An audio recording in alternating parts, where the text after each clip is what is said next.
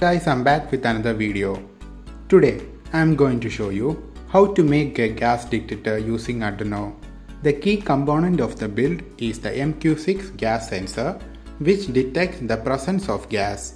I am testing the circuit using a SIG lighter. This project will teach you how to build a gas detector under $15. This video is sponsored by Tomson Electronics. They are the best dealers in commercial supplies of electronic components in India, with high quality products and a wide variety of category to choose from.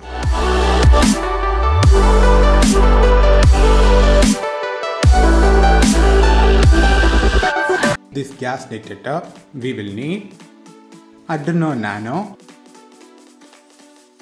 MQ6 gas detector, I2C OLED display, female and male headers, and dotted PCB.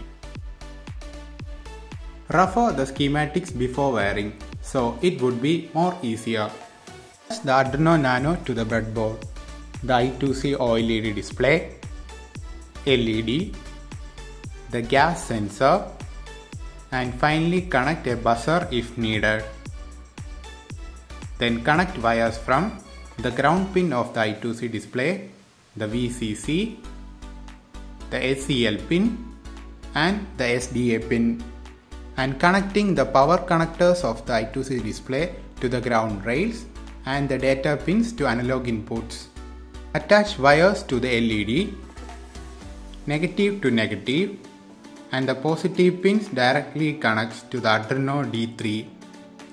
Then connect the data pins of the analog sensor.